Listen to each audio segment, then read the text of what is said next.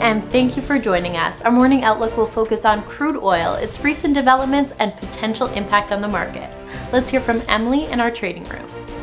The price of crude oil has seen strong downward movement, falling 4.7% in the last 3 sessions. The stochastic RSI is giving a neutral signal. The euro-dollar pair has traded sideways in the last session. Stochastic is giving a negative signal. The price of gold has lost 0.7% in the last session. The stochastic RSI is giving an oversold signal. McDonald's stock has dropped sharply in the last session, falling over 1%, sending the ATR into the high volatility area. Thank you. Moving on to the latest updates in world financial news.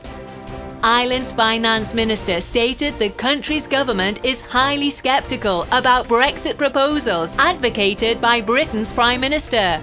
The Australian dollar has benefited as markets remain hopeful that the US and China are getting closer on trade. Germany's Motor Vehicle Authority warned Volkswagen that it faces penalties for its failure to remove illegal software from diesel cars. Thank you. Now let's hear today's most important economic events. The US Red Book Index will be released at 12:55 GMT. The Canadian manufacturing shipments at 12:30 GMT. The US industrial production at 13:15 GMT. The US capacity utilization at 13:15 GMT. The US NAHB Housing Market Index at 1400 GMT. And the US API Weekly Crude Oil Stock at 21:30 GMT.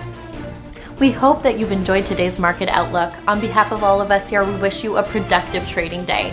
Be sure to log in tomorrow morning for the latest news and events from the financial market.